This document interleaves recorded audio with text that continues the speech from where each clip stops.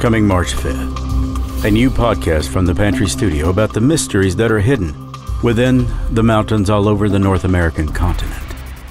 It's where true crime meets the paranormal, and how we, those left behind, are left to deal with what we can't explain. Mysterious deaths, murders, the missing, hauntings, the unexplained sightings of creatures and lights, and the experiences so many of us have had and are still having.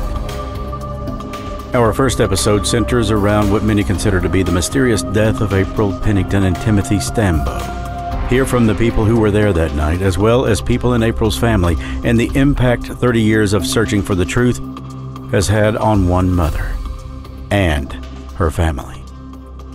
Next, we traveled to Logan, West Virginia to look into the murder of a 1932 socialite who is said to still haunt a small back road.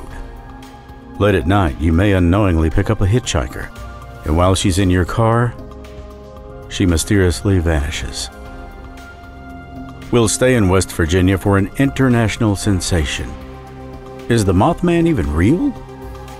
We'll hear from one man who says he met and talked with Indrid Cold, the being also known as the Smiling Man. Some say he is the Mothman.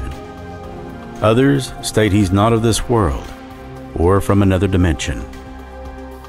And the Mountain Mysteries will bring you the true heartbreaking story of a Prestonsburg, Kentucky high school teen who was brutally murdered in 1949 and to this day has never received justice. Who killed Muriel Baldridge? These are the Mountain Mysteries, beginning March 5th on Apple and Spotify and where podcasts are found. Some episodes are already available to Patreon subscribers. Subscribe and rate us at 5 stars now so you'll never miss an episode of the Mountain Mysteries, a Pantry Studio production. Stay mysterious.